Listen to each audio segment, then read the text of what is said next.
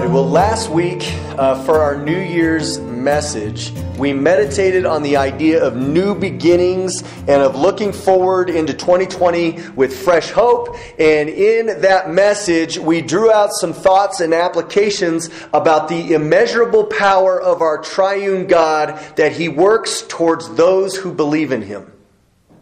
As I mentioned last week in the sermon, I always am really edified when I look forward into the days ahead, and when not just looking forward in the days ahead, but when I do it with my hope in God and my hope and faith in Him have been refreshed and strengthened. I always find it really edifying to look ahead.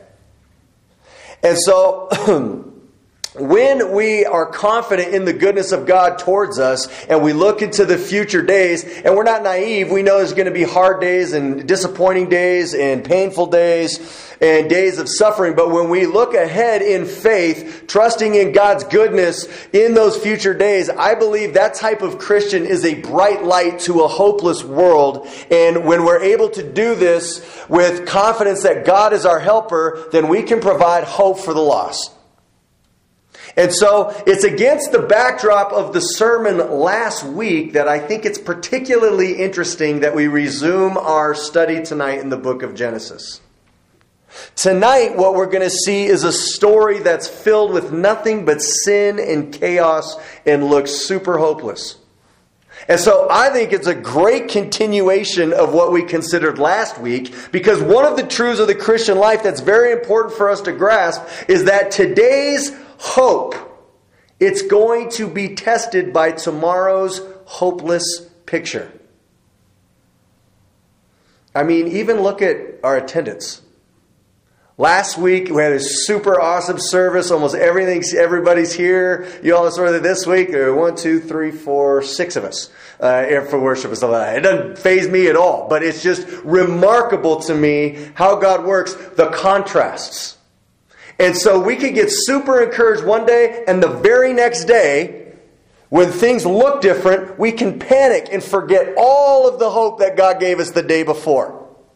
And so much of our lives is going to depend on what we do when our faith is tested in situations that have the appearance of the absence of God, that have the appearance of hopelessness, and that make us feel discouraged based on what we see. What you choose to do in those moments is going to dictate so much about your life.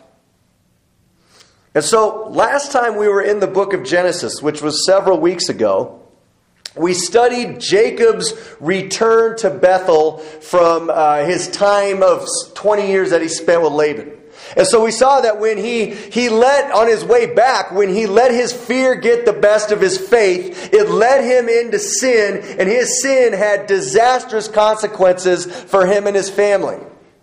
But by the end of that story, we saw that God's preserving grace towards His people caused God to eventually intervene and force Jacob to go back to Bethel, where God would forgive him, reaffirm him, and restore him. And thus, hope was interjected into the story of Jacob's life that had been riddled with dysfunction and sin.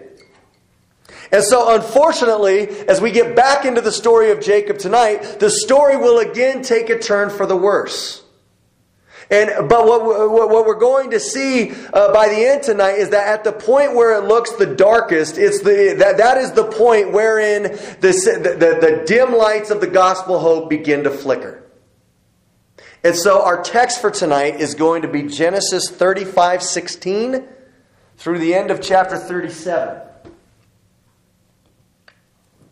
So, go ahead and open your Bible to Genesis 35, verse 16. And we will begin by looking at verses 16 through 21. Verse 16. Then they journeyed from Bethel. When they were still some distance from Ephrath, Rachel went into labor, and she had hard labor.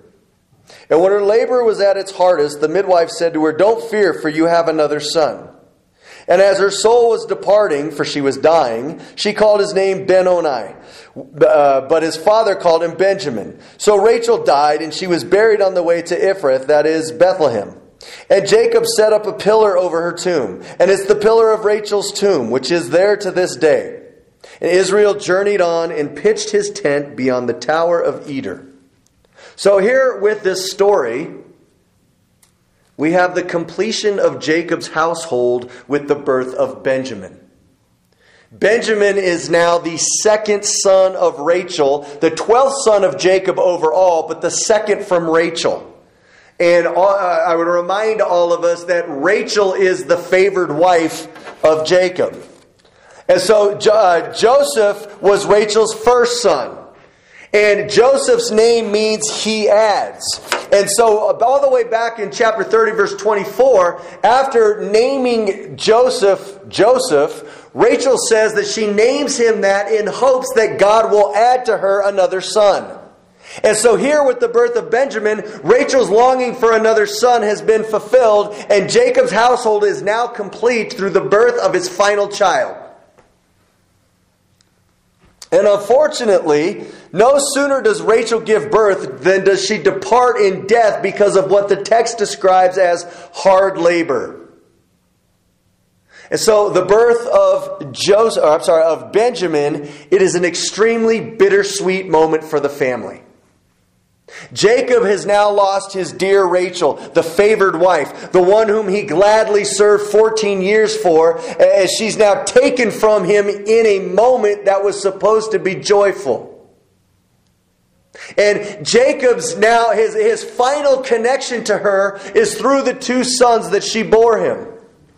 And so the text tells us, here comes Benjamin, Rachel dies, and then Jacob buries her on the way to Ephrath, which is Bethlehem. And he does this to honor his beloved wife, and he sets up a stone pillar.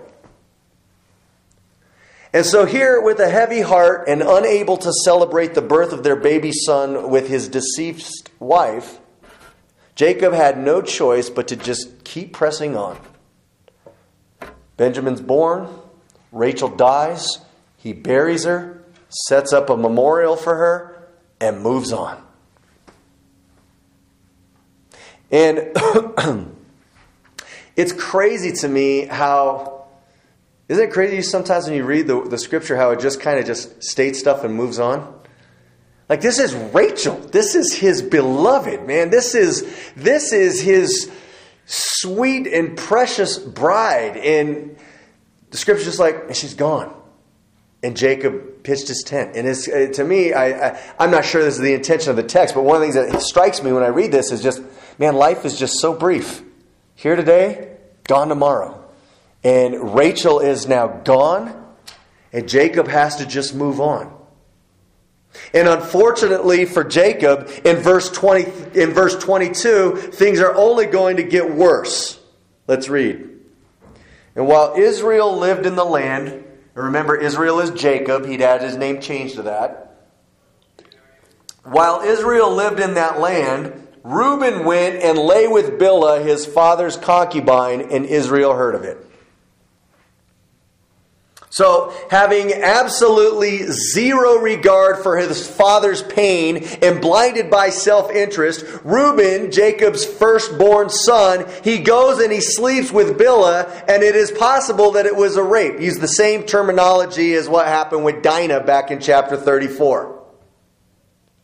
Now, what would possibly motivate Reuben to do this? This is my opinion. Rachel was without question the favored wife of Jacob. And as we saw in chapters 29 through 30, this caused Leah, who is Reuben's mom, this caused her a lot of grief and heartache. And so when the favored wife dies, Leah is now in position to become the favored wife of Jacob. However, what still remains from Rachel is not only her two children, but also Bilhah, her servant. And this woman, Bilhah, had borne Jacob two sons. So if you're Reuben and you want your mother to have the status of first place with her husband, what is one way you might be able to secure that and guarantee it? In my opinion, Reuben here is scheming. And Reuben defiles Bilhah, who was Rachel's servant, to lower Bilhah's status in Jacob's mind so that his mother Leah might become the unquestioned primary love of Jacob. That's my view as to why Reuben did this. And so, despite all the grace, all the victories, and all the work of God towards this family, unfortunately, disturbing sin is still a strong characteristic of this household. Hey, Dad, sorry that you lost Rachel. Let me go rape your servant so that my mom gets to have the favored status.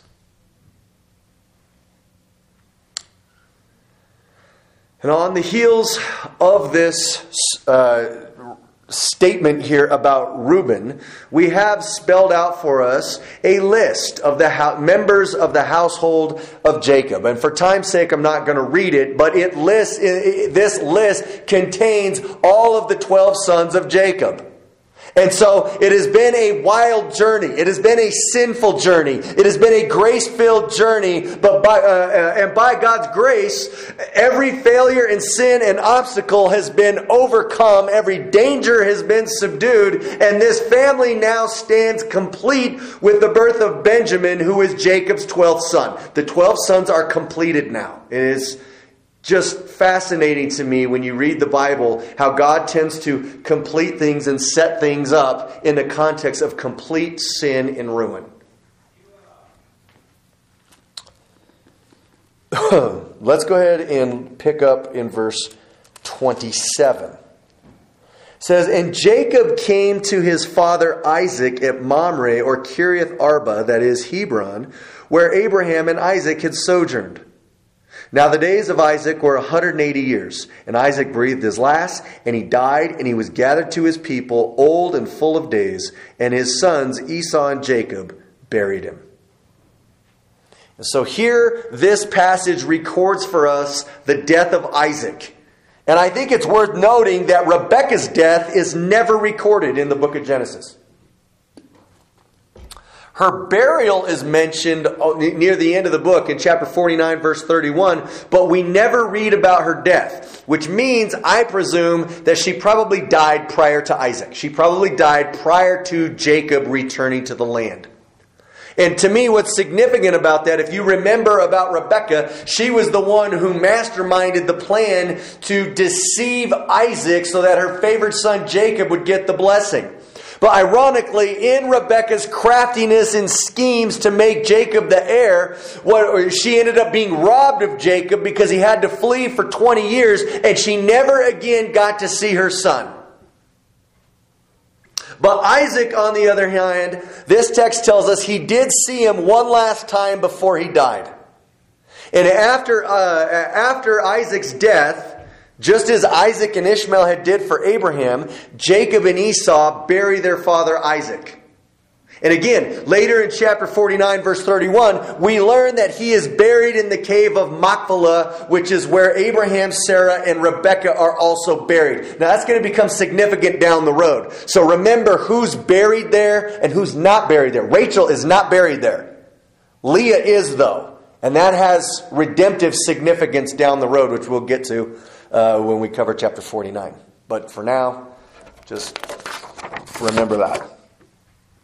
Now, at the end of chapter 35, we're going to move into chapter 36. And as you look at chapter 36, we see the entire chapter is dedicated to tracking Esau's descendants. Why do that? Why interject an entire chapter on Esau's descendants? This is my belief. The reason for this is because all the way back from Genesis 3:15, the author has been concerned with tracking two lines.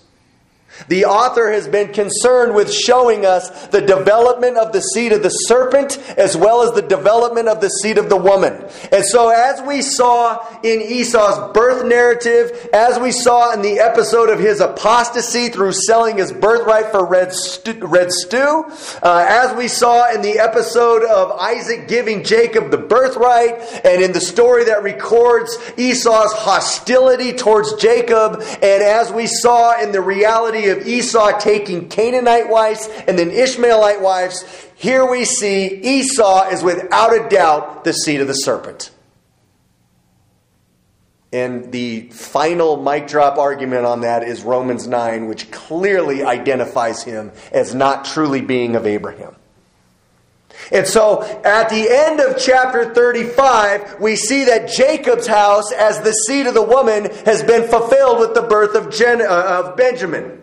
And now in chapter 36, the story also informs us about the progress of the serpent's seed by telling us about Esau's descendants in chapter 36. And so, for the sake of time, I'm not going to read this chapter, but I will offer a brief summary. Verses 1 through 5 are going to show Esau's non-covenant status by virtue of his wives and descendants. And verses 6 through 8 will highlight his non-covenant status in terms of the land. So, in verses 1... in verses 1 through 5, we read about Esau's descendants coming through his Canaanite wives and his Ishmaelite wives. His wives highlight his non-covenant status because Ishmael is not the covenant son of Abraham, and the Canaanites are said back in chapter 15 to be great sinners against the Lord. Esau didn't marry from the godly line. He didn't marry from the Shemites as Jacob had done, as Isaac had done. He took wives from the godless, and thereby it confirms his non-covenant status. And as we read in chapter 36 and verses 6 through 8, just as we saw with Lot and Abraham, we also see with Jacob and Esau that the land is not big enough to support Jacob's household and Esau's. Therefore, they parted ways. And Esau leaves the land of promise, and he settles in the hill country of Seir, which later becomes Edom. And so again, the departure from the land also highlights Esau's non-covenant status. And at the end here of the chapter in verses 9 through 43 record the descendants of Esau in a detailed manner. And in this text, we have the descendants of specific chiefs and even of kings recorded because Edom is going to become a nation. And so as chapter 36 closes, we now have an awareness not only of the completion of Jacob's household, but also of Esau's line. And now as we move into chapter 37, the focus is going to pick up on Jacob's story again. However, it's going to emphasize not Jacob, but Jacob's descendants, especially Joseph and Judah. Primarily it will be Joseph. Secondarily it will be Judah. We'll cover Judah a lot next week, and we're going to begin to cover Joseph this week. And so, as we come to chapter 37, we are going to find that the generational family sin of favoritism is going to rear its ugly head again, and it's going to have catastrophic results. But what we're also going to see is that through all that will transpire, just as we've seen in the book of Genesis so far, that even in a context of great sin, God's going to work, God's going to bring redemption, and God will even bring transformation. Even though I think we're going to see about, and maybe I'm wrong, I'm just going to, these maybe are the worst stories in all the book of Genesis that we're about to cover. So, sorry, it's not my fault. I'm not morbid. I'm just going through the scripture. But these stories are crazy. So, let's begin covering Genesis 37 by reading verse 1. Jacob lived in the land of his father's sojournings, in the land of Canaan. Sorry, that doorbell threw me off. From the outset of chapter 37, the story records for us that Jacob, unlike Esau, is living in the land of promise. He's living in the Abrahamic land. And so this statement right here provides a statement of hope, even though pretty much everything that flows out of this is going to be dark. And so let's pick up in verses 2, 3, and 4, and we're going to see that things turn very quickly. Verse 2.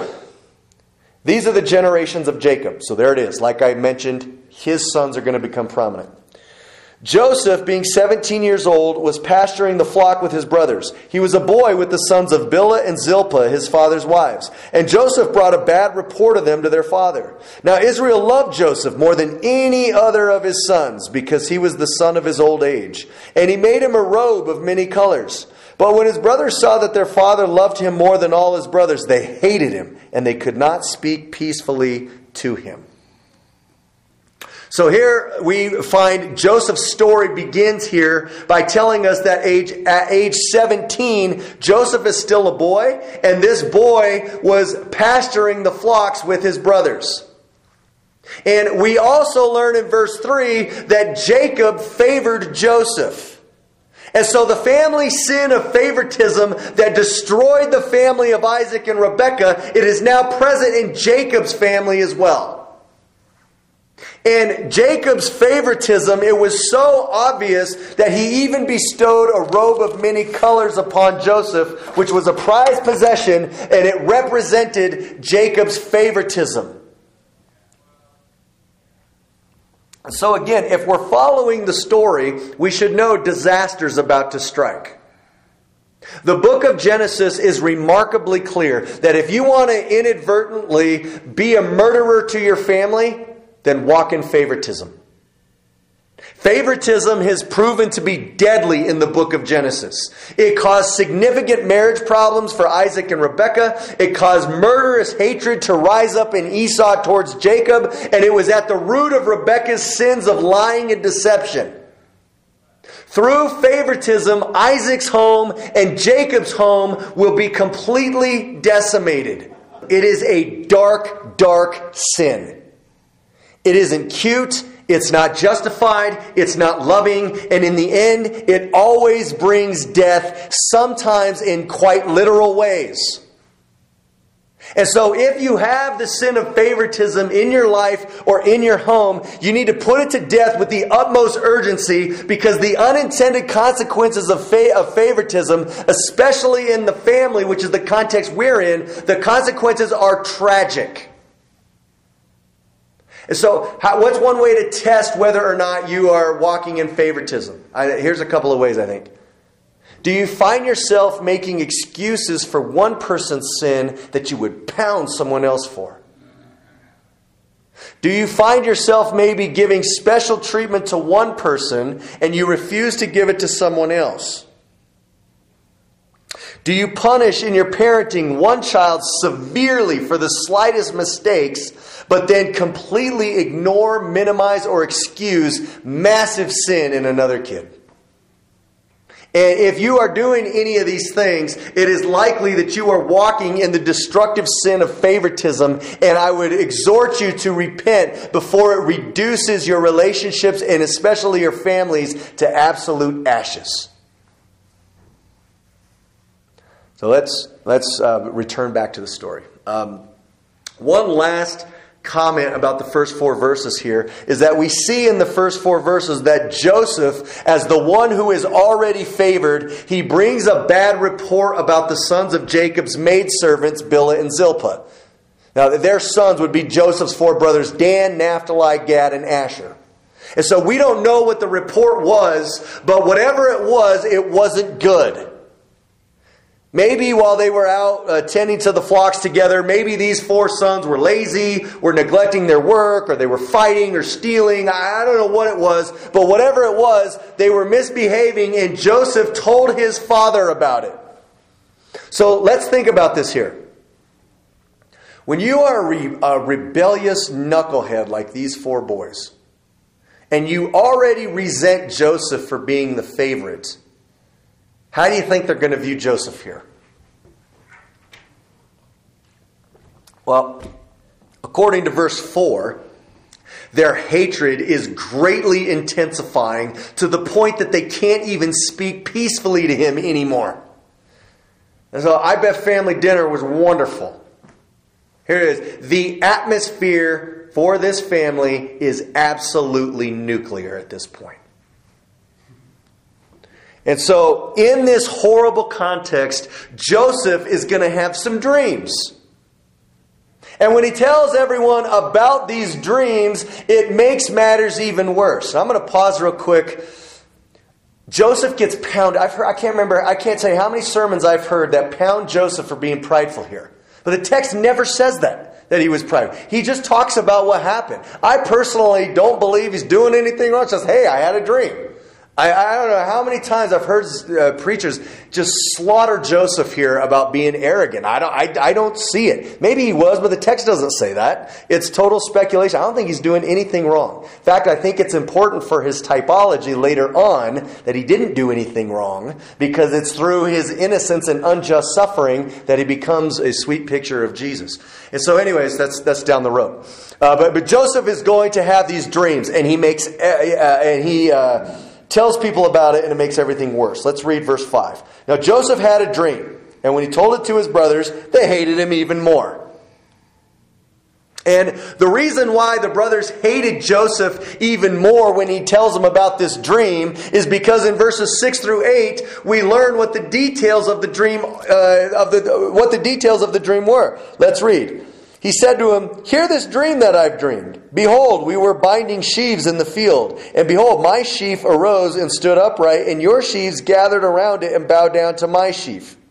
And his brothers said to him, "Are you indeed to reign over us, or are you to rule over us?" So they hated him even more for his dreams and for his words.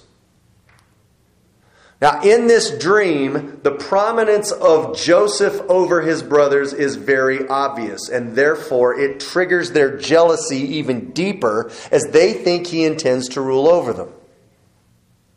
Now, I would argue this dream is from God, and the reason why I believe it is because this dream proves to be prophetic. And so Joseph will indeed rule over his brothers. But the way in which that will come to pass, it is not how any of them would have expected for it to work out, except for God. Now, to make matters worse, Joseph is going to have a second dream. And we find that in verses 9 through 11. Then he dreamed another dream, and he told it to his brothers, and he said, "Behold, I've dreamed another dream. Behold, the sun, the moon, and 11 stars were bowing down to me." But when he told it to his father and to his brothers, his father rebuked him and said to him, "What is this dream that you have dreamed? Shall I and your mother and your brothers indeed come to bow ourselves to the ground before you?" And his brothers were jealous of him, but his father kept the saying in mind. And so here Joseph has a second dream. And Jacob, in verse 10, interprets this dream as a vision indicating that Jacob, Joseph's mother, which it's like adopted mother because his real mom's dead. But Jacob, Joseph's mother, and his 11 brothers will one day bow down to him. And so his father, likely aware of the problems that his dreams were causing the family, his father rebuked Joseph. However, verse 11 tells us that Jacob kept this saying in mind. Why would Jacob do that? My opinion is Jacob knows what it's like to be visited by God in a dream because it happened to Jacob several times.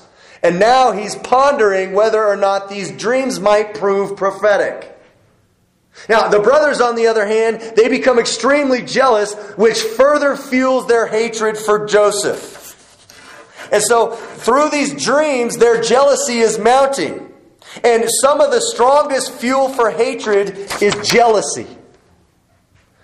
You can almost be guaranteed that if you walk in the sin of jealousy, hatred will not be far behind, and you will begin to destroy the one that you are jealous of. So if God convicts you of jealousy, you have to put that sin to death. Because just like the sin of favoritism, it's one of these kind of sins you maybe don't realize is going on. And you may not realize it until there's been a ton of damage done. So if God convicts you about any jealousy in your life, you need to repent.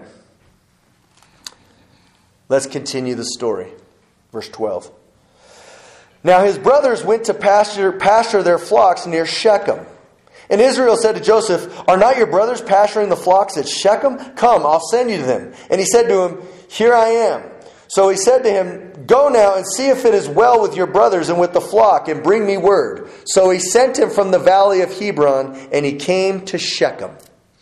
So here in these 3 verses here, Jacob is clearly concerned about his sons who are pasturing the flocks near Shechem. Now, why would Jacob be concerned about that?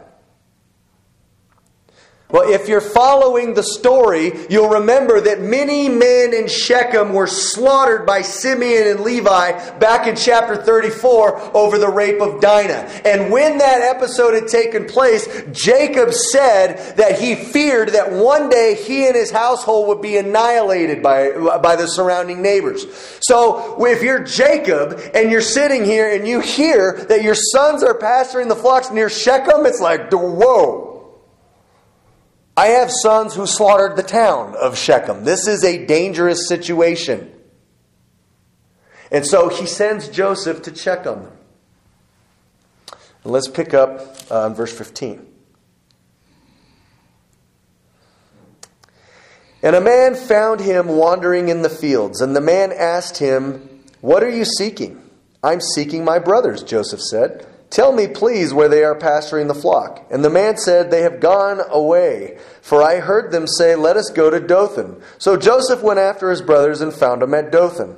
And they saw him from afar. And before he came near to them, they conspired against him to kill him. And they said to one another, "Here comes this dreamer. Come now, let us kill him and throw him into one of the pits. Then we will say that a fierce animal has devoured him, and we will see what will become of his dreams." So here the brothers, they see Joseph coming and they concoct a murderous plan to kill him and then cover it up with a lie that a wild beast did it. This is the fruit of favoritism. This is the fruit of bitter jealousy. It leads to things like this. Now, as the brothers are coming up with their plan, Reuben, desiring to spare Joseph's life in order that Joseph might be restored to his father, Reuben steps in verse 21. Let's read. "But when Reuben heard it, he rescued him out of their hands, saying, 'Let us not take his life.' And Reuben said to him, 'Shed no blood. Throw him into this pit here in the wilderness, but don't lay a hand on him, that he might rescue him out of their hand to restore him to his father.' So when Joseph came to his brothers, they stripped him of his robe, the robe of many colors that he wore, and they took him and threw him into a pit. The pit was empty. There was no water in it."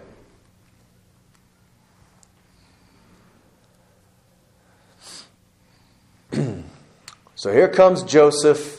He's approaching his brothers with goodwill, but instead, he's expecting to be received well by them, but instead he finds that they strip him of his robe, which was the very symbol of his favored status, and they toss him into a waterless pit. Now, how do you think Joseph feels right now? When someone who is supposed to be close to you betrays you, it can be one of the most disorienting things that can happen to anyone. When the very person who was supposed to care for you and help you and guide you and who claims to have loved you, when he turns on you and strips you and tosses you to the side in a pit as though you never even existed, it is an extremely jarring thing to go through. Sometimes when you go through this stuff, it's hard to believe that it's even really happening. And it sows a ton of confusion into your heart, and it brings you incredible pain. And this is what's happening to Joseph. He's shocked. He's betrayed. He's persecuted. He's stripped down, and he is trapped, and he's in a pit, and he's alone. He has no water, and he is totally helpless. And the people who are supposed to love him the most are the ones who put him there.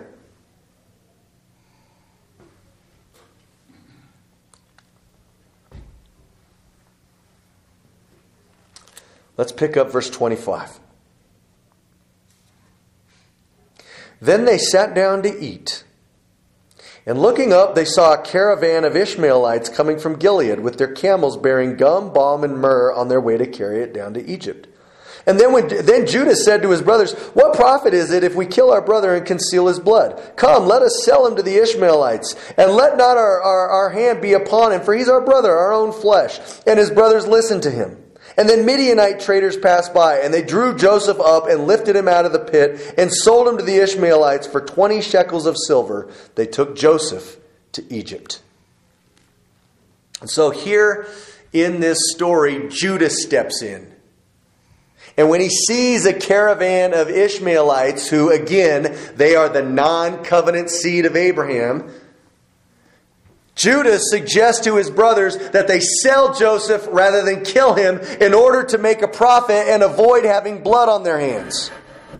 I think Judah's being a total hypocrite here. I sense in this story that he's trying to act like a good guy, but really he doesn't care about his brother at all. Instead, he cares about making a profit, and he sees his opportunity.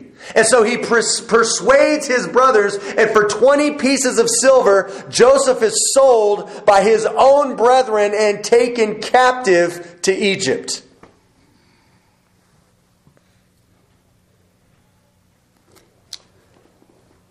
Let's go ahead and continue the story in verse 29. When Reuben returned to the pit, and he saw that Joseph was not in the pit, he tore his clothes and returned to his brothers and said, "The boy is gone, and where shall I go?" And so here, as we read these verses, we can see Reuben wasn't present at the time that they sold Joseph. It was his idea to put him in the pit, and then they're sitting down to eat. Reuben must have left, and they end up selling him while Reuben's gone. And so Reuben, as the oldest brother, he is really concerned. Because as the oldest brother, he could have been held responsible for Joseph's disappearance, which may have had horrible consequences for him. So he is afraid. And so the brothers here, driven by jealousy, driven by envy and hatred and greed and fear, and with a desire to have no consequences for selling their brother into slavery, the brothers are now going to concoct an elaborate lie with which they shall deceive their father and thereby avoid accountability. Let's look at verses 31 and 32. Then they took Joseph's robe and slaughtered a goat and dipped the robe in blood. And they sent the robe of many colors and brought it to their father and said, "This we have found. Please identify whether it is your son's robe or not." And here we see, with this particular episode, that just as Jacob had once deceived his own father through animal skin that mimicked Esau's, so also his sons are now deceiving him in connection to animals and the fate of his favorite son. And so, one thing I think we could draw out of there is, look, when generational sins are not repented from, they pass on to the next generation and they have the same disastrous results. It is one thing as a parent to be a good example and have kids rebel against your faithful teaching and against your holy example. It is quite another thing to be a consistent example of sin and deceit and hypocrisy and then wake up one day and realize that your kids have imitated your falsehood. Jacob's name means deceiver, and he cheats. And his entire life has been characterized by this sin. And his kids have learned from him and they're imitating him. Yes, Jacob had recently been transformed. Yes, Jacob's beginning to walk in newness of life. However, one of the awful unintended consequences of his decades-long patterns of deceit is that now his children are imitating his poor example. And so I think it's important to sit here and observe how critical it is that we set forth a consistent and holy example to our children, lest they inherit our evil ways. Listen, there's no amount of great parenting that will guarantee your kid will be a Christian. But if your kid is not a believer, what you don't want to look back on is that I had this massive life of hypocrisy. And then right when they were, 30, I finally came to know God and walk, but I gave him a 30-year example of hypocrisy. You don't want to be in that situation. If your kids turn from the Lord, you want to say, look, they turned from the Lord, but yeah, I wasn't perfect, but I gave them a faithful example. I gave them a faithful teaching of the Word, and they just rebelled. It is much better to be in that position than it is to be in the first one. And so here with these brothers of Joseph, these children of Jacob, we see Jacob's kids here. They are so entitled. They are so justified. They are so hardened in their sin, and they are so blinded by their selfishness that all they can see is their desire to get rid of Joseph, to have 20 shekels, to indulge their sin, and to not get caught. And these brothers, they know what they're doing is evil. That's why they're hiding everything. But even though they knew these things were evil, it didn't stop them. And so, knowing that their actions and their lies and their cover-up is going to absolutely crush their father Jacob, they still didn't care. They walked in their sin anyway. And this is the case with the self-centered. The self-centered are enslaved to them and what they want. And they are completely incapable of doing anything outside of themselves. They can't think about how things might impact others. They can't ever reach out to anyone. They can't ever see how anyone else is doing. They never try to minister to anybody. Because in their slavery to self, all they can ever care about or think about is their little world and their desires for sin and their cravings of the flesh and how they might indulge it. They are loveless, thoughtless, careless, cold, and calloused. This is what Jacob's family has become. And he himself was changed into Israel. He himself is starting to grow, but there was still a huge mess passed on to his family, in part through his hypocrisy, and it is snowballing on him. And verses 33 through 35 show the reaction of a heartbroken man. And it should move us to pity. Let's read verses 33. Let's start with verse 33. And Jacob identified it and said, "It is my son's robe. A fierce animal has devoured him. Joseph is without a doubt torn to pieces." So here we see the deception works. Jacob is fully convinced that an animal has killed Joseph. And when I read this, one of the thoughts that hits me is it is amazing how powerful lies can be as they masquerade as the truth.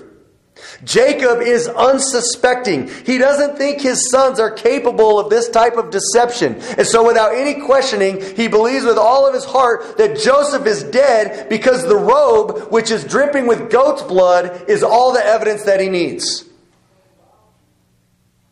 And so, fully convinced of the truthfulness of his children's lie, Jacob is totally devastated in verses 34 through 35. Let's read.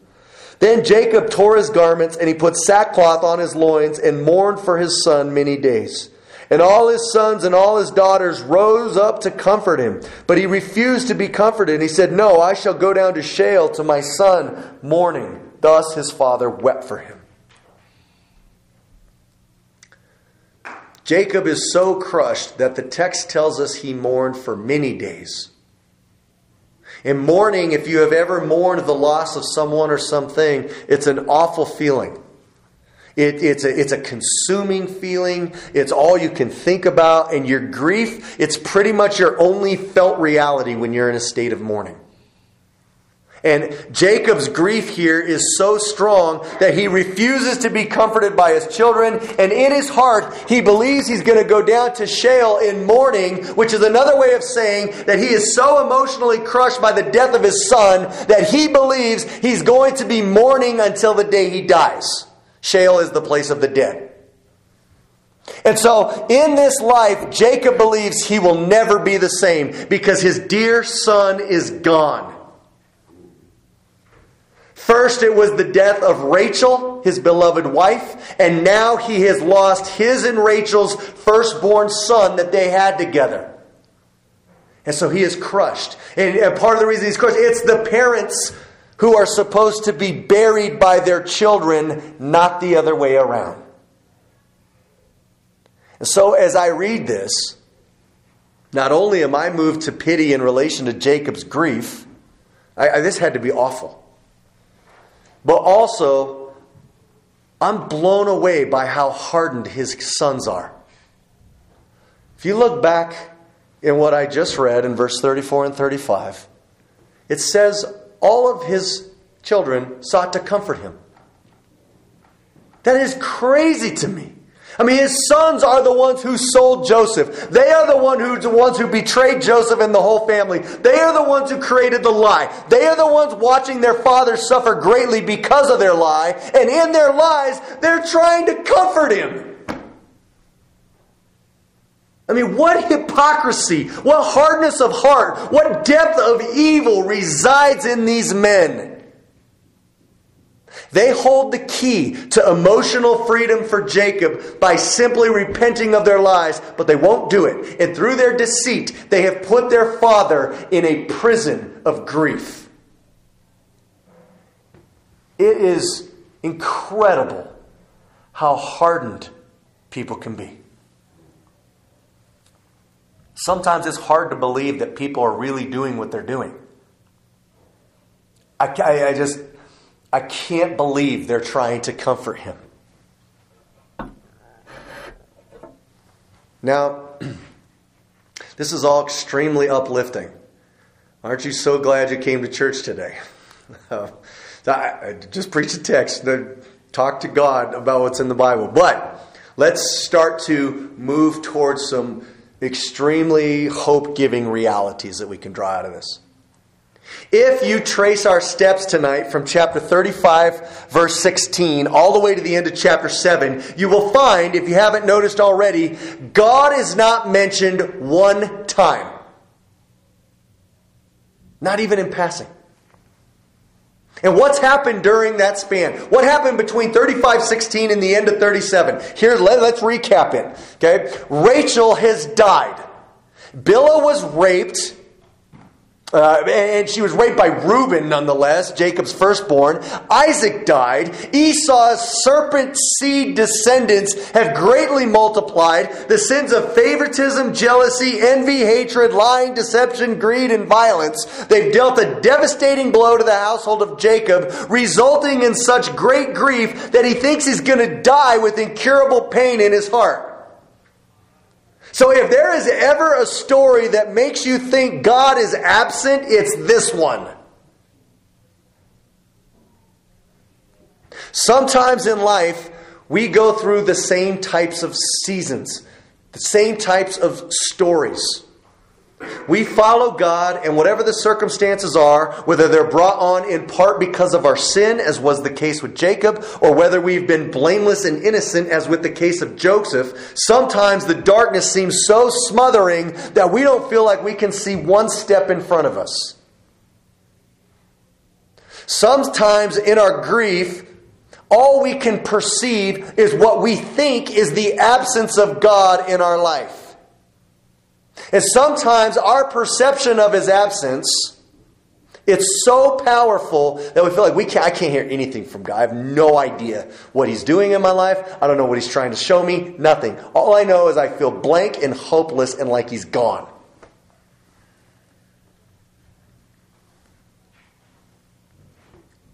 And sometimes, in our inability to perceive God's presence, to perceive His hand, to hear His voice, we can almost be driven mad. And like Jacob, we can become overcome with despair. And in these seasons, we are super vulnerable. And if it's not for the grace of God, we'll be totally lost. Sometimes you're going to have seasons in your life where God isn't written for 3 chapters. But it doesn't mean God's not in the story. And in fact, if we pay closer attention to what we've read tonight, as just horrible as it's been, I see at least 4 reasons to have hope from what we've read tonight. First, we have within this story the giving of 2 prophetic dreams from God to Joseph. Joseph will indeed rise to a position of power, and his father, his siblings, and all who are with Jacob, they will indeed bow down to him one day. And so embedded in this dark story is a prophecy that the current state of things is not the final word. In the despair and evil of chapter 37, there is the potential to forget about the hope that came from Joseph's prophetic dreams, and all who fail to lay hold of the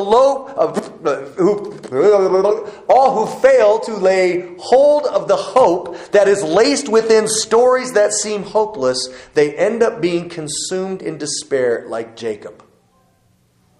Though Jacob once pondered this dream that Joseph had, he can no longer even remember it. All he sees is his grief. And I'm going to be this way till I die. But God had put something right there in the story. Jacob just can't perceive it. Second, we know the story is not hopeless because the very thing that appears to crush Jacob's heart, it is literally dripping with falsehood. Yes, the blood-drenched robe really is Joseph's robe, but the blood belongs to a goat. And it is so helpful, I think, to know that in the things that break our hearts, there might be more to the story. Sometimes we see the story as it really is, and it just breaks our heart because it's horrible, and we see it rightly. But it's edifying to know sometimes maybe there's more to the story. Sometimes things that seem to be dripping with death and things that seem to be hopeless, in fact, they are nothing more than Satan's well-disguised lies designed to sink you into despair so you can give up your faith, abandon your walk, and turn from your calling. And I think an encouragement here is that sometimes, even if you're not sure where the deception might be, just knowing that maybe God hasn't revealed everything about your grief yet, that can be a significant comfort. And here's an application about it. Fear making major life changes based on a lie. That should be something that you fear doing. Knowing that sometimes things that look hopeless might be dripping with goat's blood, and it's not Joseph's blood, that should slow you down. Because sometimes when you're in so much pain like Jacob, you just want to make some huge decision because somehow you think it's going to help get out of your pain. Slow down. Don't do that. Knowing that there are robes dripping with goat's blood in your life, it can cause you to become more prudent and more thoughtful and to evaluate things slower, and it can prevent you from giving up on God, giving up on a path that He put you on because you're deceived by a lie.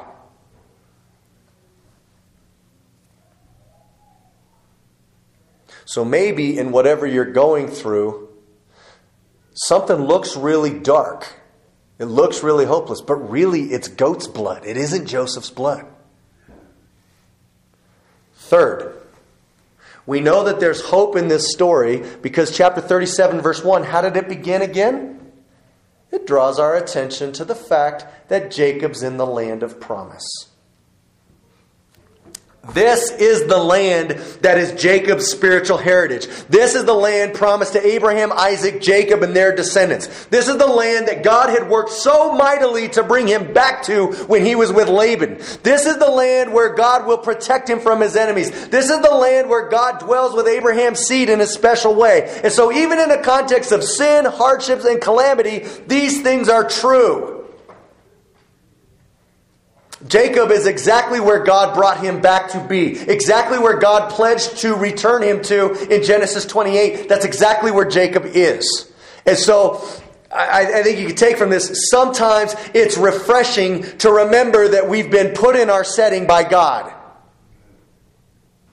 God put us where we're at to accomplish His good purposes in us. Nothing's been in vain, nothing's been pointless, and our promise-keeping God is still at work. God put us here. That doesn't mean He approved of every sinful choice and dysfunctional situation that put you where you're at, but He's still sovereign over it all, and He's got you here. So that is an encouragement. Fourth, we see hope in the story through the statements of verse 36, the last verse of chapter 37. And this verse comes on the heels of Jacob's incurable grief. Verse 36, let's read it.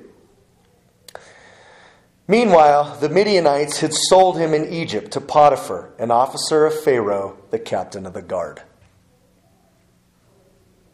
Why do I see hope in that verse? Here's why. Though Jacob thinks Joseph's dead, in reality, Joseph has been sold as a slave to Potiphar, who is a prominent officer of Pharaoh. And so what we see once again in this verse is, just like with the robe, things are not always what they appear to be. For Jacob, his son is not actually dead. And for Joseph, what appears to be his end and his utter ruination and his final undoing, it's actually going to become the birthplace of his rise to power. It looks like Joseph will waste his days in meaningless slavery, having been completely abandoned and betrayed by his loved ones and even forgotten by God. But in reality, what's going to happen by the end of the story is that God is going to use his enslavement in Potiphar's house to, yes, increase his suffering, but also to eventually lead him to the place that will prove to be instrumental in his deliverance and in his rise to prominence in Egypt.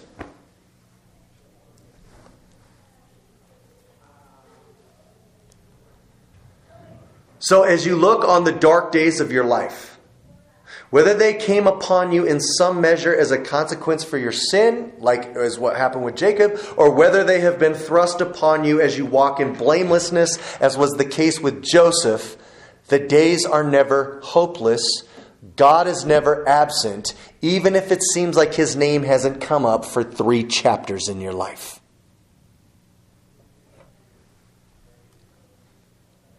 What did we meditate on last week? God's immeasurable power towards those who believe. Listen, God's immeasurable power is still at work towards Jacob. It's still at work towards Joseph. It's still at work towards us, even when it looks like God has no power or that he refuses to use it for us. And so, for the believer, in every chapter of your story, God is always present, even if his name's not explicitly written there. And so, throughout our journey, even in the dark chapters of our lives, there are always these little seeds of encouragement, even if you can't see them.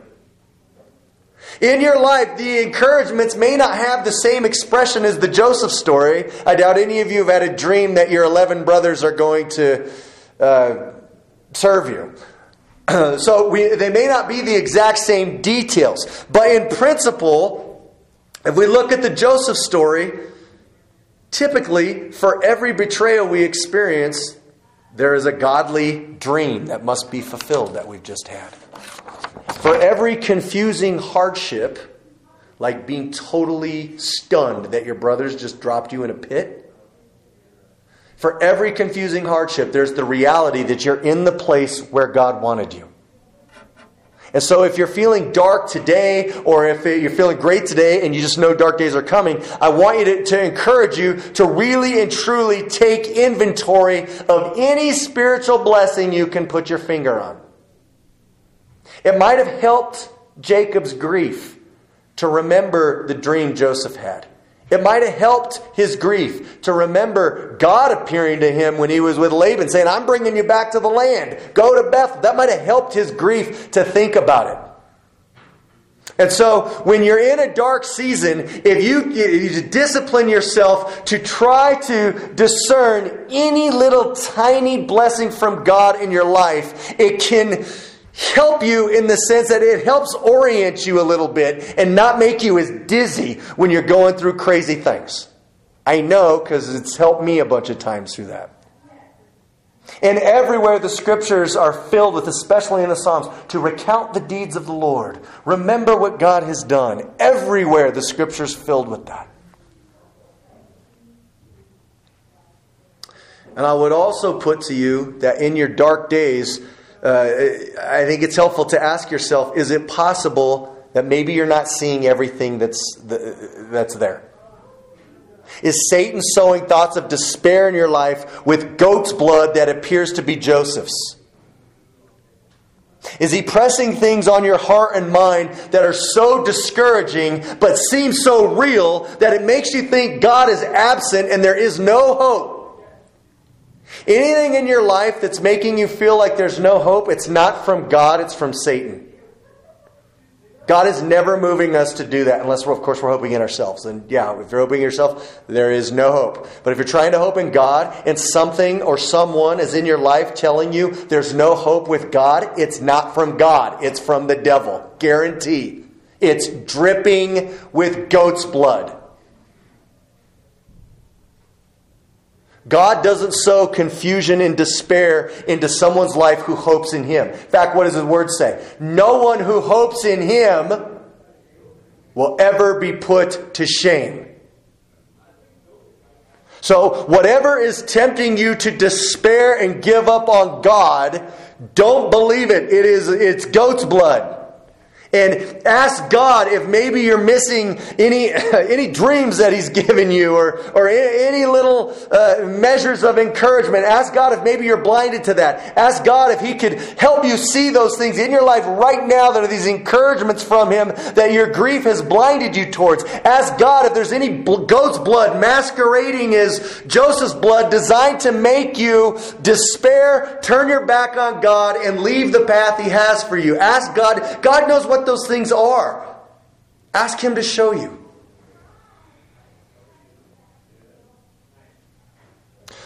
So listen, God is working in your life if you are among those who believe.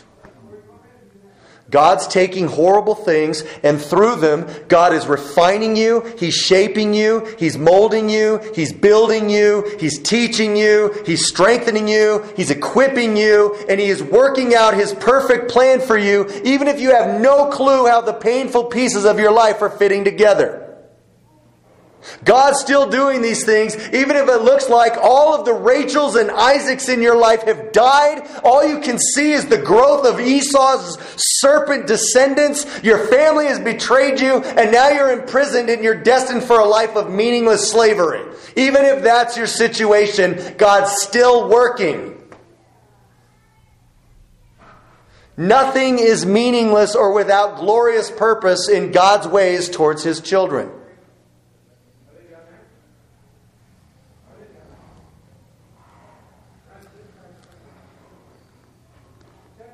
And so, as we kind of close out here, I want to just give you some encouragements. And yes, they're redundant, but sometimes we need to hear the same thing over and over again. So, God's still working. I want to encourage you for your good, even if the sins of your life have brought painful consequences and have hurt others. That's what happened with Jacob, right? Jacob brought a lot of destruction into his family. And what we've already seen in Jacob's life and what we'll eventually see in his life is super encouraging. Though Jacob brought tons of destruction into his family, Jacob was transformed. And he went from deceiver to Israel. And he learned how to walk with God. And then even though Jacob had to watch the fruit of his hypocrisy get passed down to his children who also became deceivers, you know what Jacob's going to see by the end of his life? His family transformed. Especially Judah. I love Judah's story. And so, again, God, even if you're in a dark season because of your sin, man, God's full of mercy. He's full of grace, and He is so good at working out horrible things in ways that bring Him glory in a manner that we never would have expected. We're like, wow, way to go, God. That was awesome. He's really good at that. And so, nothing's ever hopeless with God. But for the one who lacks faith, for the one who turns from God before the glorious end of their story is written, you can be certain that if you let doubt and unbelief cause you to walk away from God, your story will have an awful ending. But if you trust the unseen God, if you hope in the one who seems absent right now, in due time He is going to minister to you. You will see His hand again. You will discern His work in your life once more. You will be made fit through suffering to serve Him in a more spiritually enriched way, and you will end your life with praise for God, and your journey will bring Him great glory. God's never absent, but how you respond to times where it seems like He is, it makes all the difference in the spiritual power of your walk. So the last thing I want to close here with, I'm sorry, I know it's a little bit long. I think, don't hold me to this. I think next week will be shorter, but just don't hold me to it. But I got to say this last part. I want to close with the reminder that wherever you're at in your journey, remember you have a Savior who has went through the same things. Jesus was betrayed by his own. Jesus was handed over to the false seed of Abraham. Jesus was sold to the Gentiles. Jesus suffered unjustly. Jesus was hated and rejected. Jesus had his enemies who were insanely jealous of him. And as he hung on a cross to die for our sins, everything appeared hopeless and godless and pointless. In fact, it appeared so awful that for 3 hours, darkness literally came over the land in the middle of the day while he was dying on the cross. Now, when you talk about a powerful appearance of hopelessness and darkness, it was the cross. And not only that, but from the cross, Jesus literally cried out, my God, why have you forsaken me?" Nothing was darker, nothing was more evil, and nothing had the appearance of being more hopeless and pointless than the murder of Jesus Christ.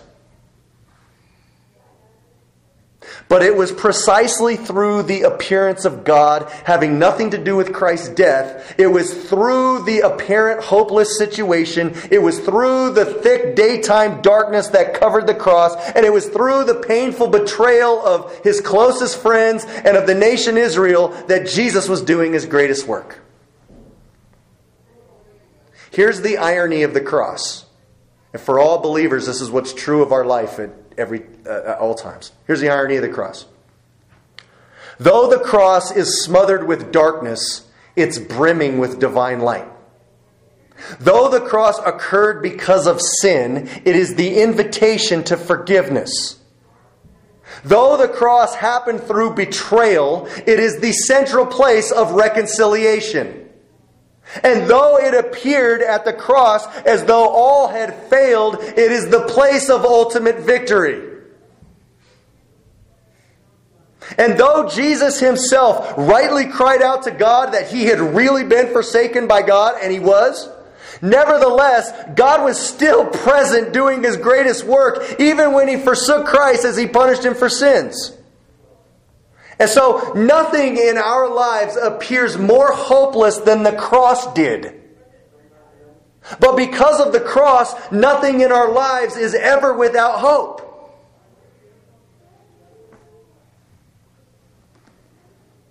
So Jesus Christ told us he has no place to lay his head. He had no home here. He didn't have any possessions. He's poor. He's homeless. He was despised. He was rejected by men. And Hebrews 5:8 and Hebrews 2:10 tell us that Jesus learned obedience through the things that he suffered. And having been perfected through suffering, he became the source of eternal life for all who believe. So whether you're suffering from your own sin or you are suffering for righteousness' sake, God can comfort you, he can minister to you, he can heal your heart if you will draw near to him. And as we saw last week, God works immeasurable power towards you who believe, even in situations where he seems completely absent. Most of our New Year's things are next year. Have you ever read a Facebook post that said, next year's going to be the darkest year of my life? Have you ever read anybody say that? You haven't? I've never read that. Everybody looks ahead to the new year and says nothing bad's going to happen. And then when you hear a sermon like last week, immeasurable power of God to those who believe, you might wrongly conclude that, yeah, God's immeasurable power, and nothing bad's going to happen. So that's why I like so much by God's providence, we're back in Genesis in the place that we are. Here's God's real immeasurable power. When things are totally dark and dysfunctional, and his name hasn't been mentioned for 3 chapters, he's working with his immeasurable power towards those who believe. So, look to the cross, bring your sins, hope in God. He's there. He loves you. He cares about you. He hasn't gone anywhere. Just believe and don't let any goat's blood or any real suffering that you rightly perceive cause you to despair and turn away from the Lord. So, that's it. Are there any questions or comments? All right. Well, let's pray, and then we will close. Do we have a closing song tonight, Matt? Yeah. All right, let's pray. Father, we thank you for your, as we saw last week, your immeasurable power towards those who believe. And now, God, we thank you, as we see this week, that you have immeasurable power towards sinners like Jacob, power to save them, power to change them, and power even to work in the consequences of the sin that they brought on. God, we praise you for that. That's so awesome, God. We praise you for that. We thank you also for your immeasurable power to work in the life of people like Joseph, who didn't do anything wrong, but were betrayed by their brothers and who are in a place of suffering that seems pointless. We praise you for your power to work in those situations and bring about things that will cause you to be praised in wonderful ways. God, we thank you so much for this, Lord. And Father, I just feel led, God, to just corporately, you know everyone that's part of our body, God, and you know every doubt everyone's wrestling with. I don't know them, but you do. And so I just lift them all up to you. And I ask by your grace, Lord, that you would please just drive out any sorts of doubts towards you. Doubts towards your goodness, doubts towards your love and your presence and your gospel and your promises, any of that. God, just eliminate those things. God, I pray for us that if things are wrongly causing us despair because we're deceived, if there's any goat's blood in our life, God, help us see it and recognize it for what it is, Lord. We pray for that. And if there are encouragements in our life that we're failing to look at, God, remind us of what those things are and help us look at those things and rejoice in you once more. But no matter what, God, I just pray, make our hearts full of hope in you, full of faith in you, God, and full of gladness that we've been redeemed by Jesus Christ and that we have a Father who works everything for our good and that you walk with us and care even about gray hairs and that goodness and mercy follows us every day of our life. Lord, we love you and we praise you in Jesus' name. Amen.